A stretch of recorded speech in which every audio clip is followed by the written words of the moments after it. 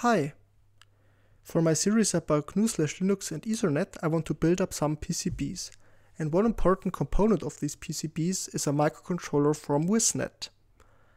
And as I already had some contact with WIZnet and I got some free evaluation boards from them, I reached out for them and asked them if they would donate some samples of this microcontroller for me. And they really did, and I want to take this opportunity to say thank you, WIZnet, for supporting my work here. That's really cool. But together with the samples I requested, they also sent me this cool evaluation board here. This board features one of their latest chips, the W55RP20. In today's video, I want to present this chip and this evaluation board to you. Therefore, let's take a look at WIZnet's documentation webpage. So WIZnet is basically a company which is building hardwired TCP/IP controllers. A very famous controller of them is the W5500. This is basically a SPI to Ethernet adapter, or this can be used as a SPI Ethernet adapter, but it also has a completely set up TCP/IP stack built into hardware. So for a microcontroller, it's very easy to use sockets, for examples, or TCP/IP sockets when using this Ethernet controller. And they also have a quite close cooperation with the Raspberry Pi Foundation, and they're building different hardwares with the Raspberry Pi Pico microcontroller.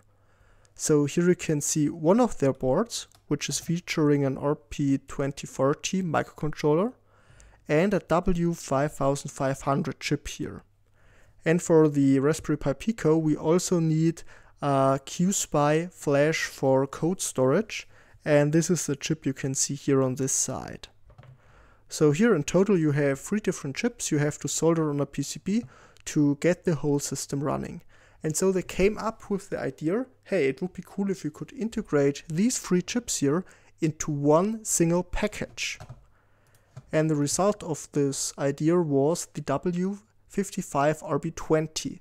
So in this package here, we have 3 different silicium dies with 3 different chips. So first, of course, we have our RP2040 microcontroller. We have a 2 megabyte SPI or QSPI flash, and we have the W5500 SPI to Ethernet controller. And all of this in one single package. So this is called system in a package here. And this is quite cool because it simplifies the PCB design. So before we had to lay out 3 different chips, but now, as we can see it here on the W55RP20 evaluation board, we just have one single chip which contains, or one single package which contains all 3 chips. And this makes the design a lot easier.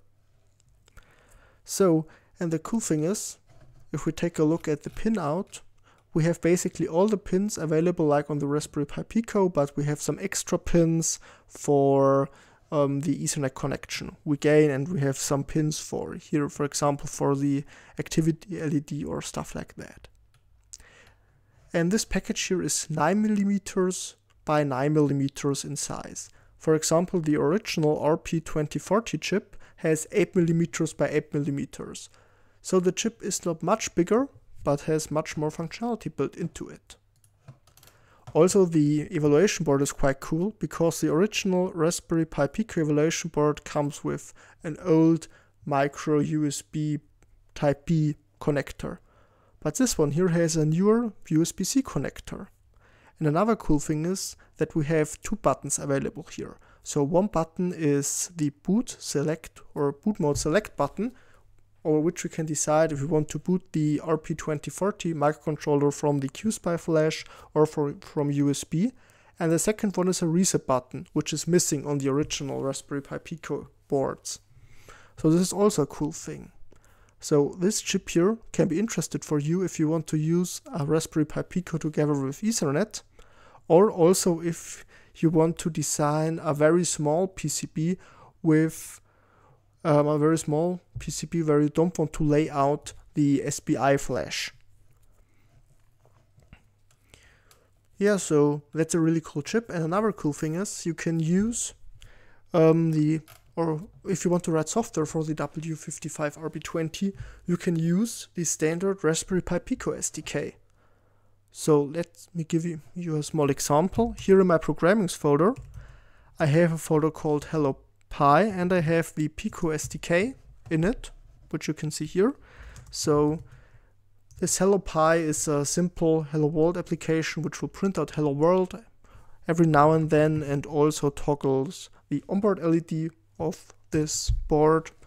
And here you can see basically this is just a basic source code as you would get with the Raspberry Pi or when using the Raspberry Pi Pico C SDK. And I've already compiled everything, and in build we have our Hello Pi UF2 file which we can flash on the controller. So now let me press the boot select button and connect the USB-C cable here. Okay. And now if I take a look into my file manager, I can see this new Raspberry Pi Pico volume here. And when I copy the Hello Pi UF2 file to the Raspberry Pi Pico, the QSPI flash will be updated, and yeah, now we can see the LED here is blinking. So if you only want to use the basic functionality of the Raspberry Pi Pico, you can use the Pico SDK, but if you want to make advantage of the W5500 chip built into this package, WIZnet is also has also some examples for this laid out here, which you can find here in firmware examples. So these are links to WIZnet's GitHub repositories, and over here we have various examples for using different Ethernet protocols, basically, like MQTT here, or for running an HTML server, for example, and all this stuff. So yeah, this is a quite cool, impressive chip. Once again, I want to say thank you WIZnet for providing this cool board to me. Maybe in later videos I will show you how to run some of them or some of these examples on the W55RP20. But I guess that's for today. I hope you've enjoyed the video and learned something. In case you want to support my work, you can buy me a coffee on buymeacoffee.com/linux. So thanks for watching and goodbye.